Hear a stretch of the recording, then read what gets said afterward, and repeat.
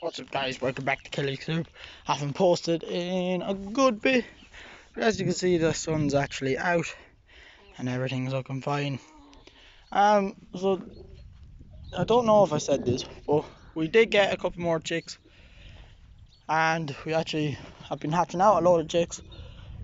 And another duck got taken, so we went and we got two more ducks.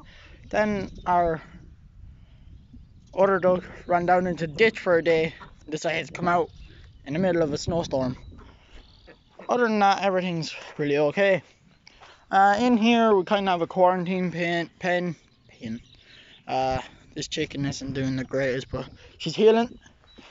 And from the last time, this wasn't totally up against this.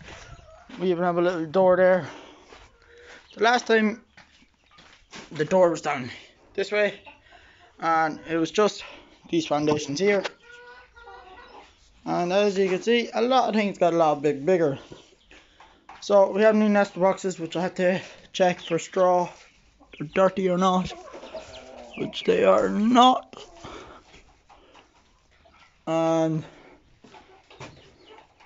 we have another couple nesting boxes down here, and you could, boom, have a little white egg.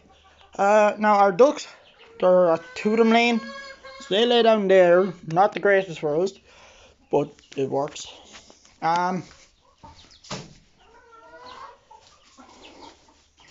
Everyone's doing alright, and today we actually picked up 4 new hens. Now these lads should be laying when they start laying. That's Crockle, by the way. So we got rid of Amber. I don't even know if I took a video of Amber, but we actually hatched out these little chicks here in that little Sussex we bought in. So there's 2 leghorns and 2 of those blacky white ones there that we bought there this morning.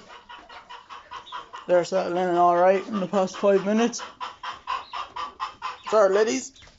Everyone's doing all good, and we are trying to set up more pens for proper breeding areas so we can have multiple roosters without the fighting.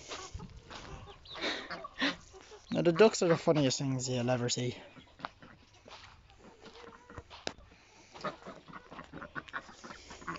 That's pretty much, well, no, that's not all I have to show.